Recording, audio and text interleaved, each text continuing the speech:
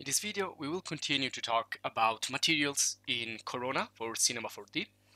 In the previous video, we explored the part concerning the textures and PBR materials, which means physically based render materials, which are composed by a series of textures that are gonna give you a more realistic look to your object inside the scene.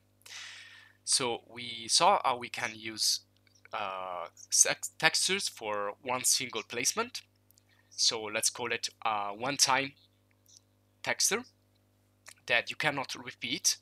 And then we also saw how we can use textures that can be repeated many times, and we can scale and use the tiling to cover large surfaces like pavements and so on. We also saw different layers like the sheen effect in the material.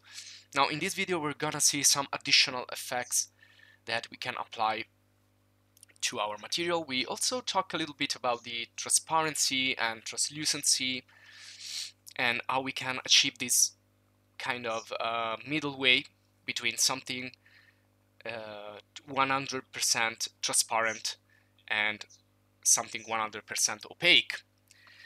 And we also will investigate more the difference between roughness and glossiness. We already said that we have these two types of options. So we either work with the glossiness, so decide how shiny the material is, or we use the roughness. And roughness is basically the opposite. So it's all about how the material is gonna react to a light. So when a material is hit by a light, it's gonna behave in a particular way physically. This is why also they're called physically based render. Now you can see that there are many types of translucency or transparency. You can use the refraction, you can use the subsurface scattering, you can use a transparent layer, and you can also use another layer or effect which is called opacity. And we will also add to this topic by talking about the opacity and the alpha channel, but first let's have a look to the subsurface scattering.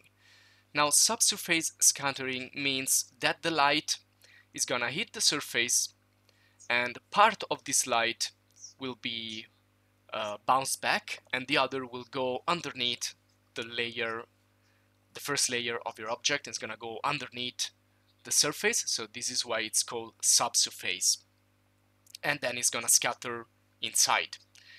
With the roughness, the light is scattered on the surface. With the glossiness, it's given back to you in a concentrated fashion.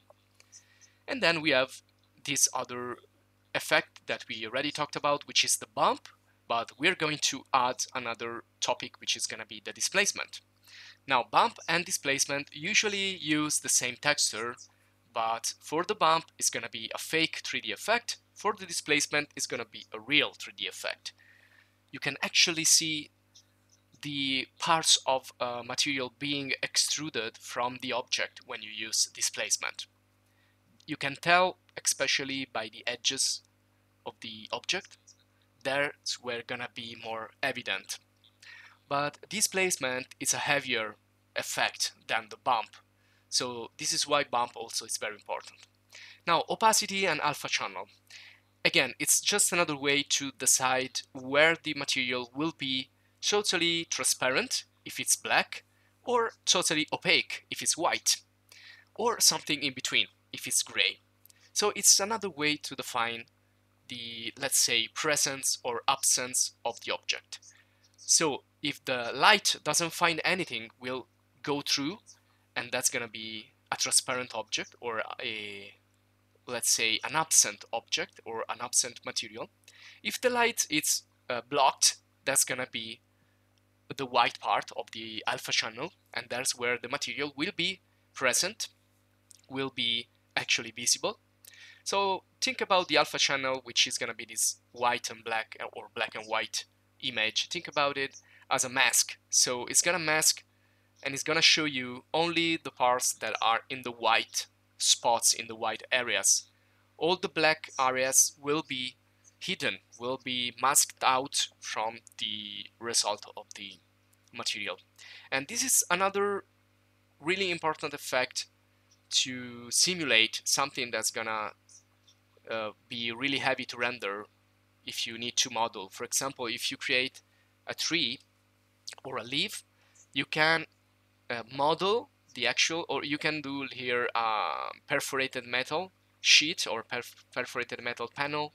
You can do that with a boolean. You can do a model. You can model that in 3D, the leaf, the tree, the panel, but that's gonna be really heavy to render instead of a single image with a single alpha channel applied. And also you can find another term which is called cutout, and this could be used to insert again trees or people in 2D in this case. So it's kind of a silhouette, it's kind of a let's say 2D panel that's gonna simulate a person inside the scene or a tree or anything else, kind of a photo montage, but this is gonna keep the scene a little bit lighter than the usual. If you start to bring in a lot of 3D models of people and trees and vegetation and really complex stuff, that's gonna slow down your render a lot. So you can also search for cutout texture. In this case, you will find tileable textures. Again, we made this distinction between the one single placement texture, the ones that you can place just once, and the textures that are tileable, that you can repeat many times, and this is the same thing.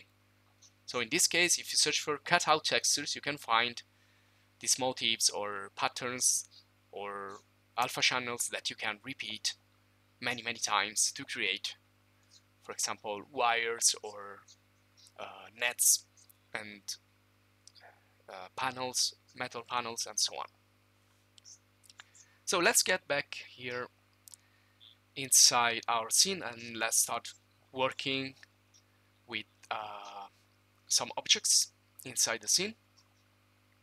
So the first thing here, I want to show you how you can use a nice translucent effect. I'm gonna look for a lamp in my asset browser in Cinema 4D, and I'm gonna download and insert a simple lamp from the library that we can use to test a little bit of translucency. Now, translucent effects are really nice when you use them in combination with a light. They're gonna give you that really nice warm feeling of a lamp. So I'm gonna place the lamp here on this next to the bed, on this plane right there, and we need to create the material here. I'm gonna scale it down a little bit. I'm gonna hold Control and move it to copy and make 2 copies. Now you can see that in this model you already have the light inside the object. Now remember that this will be, you can see here in the object panel, you will find here all the little pieces, and you have the light, which is not a corona light but is a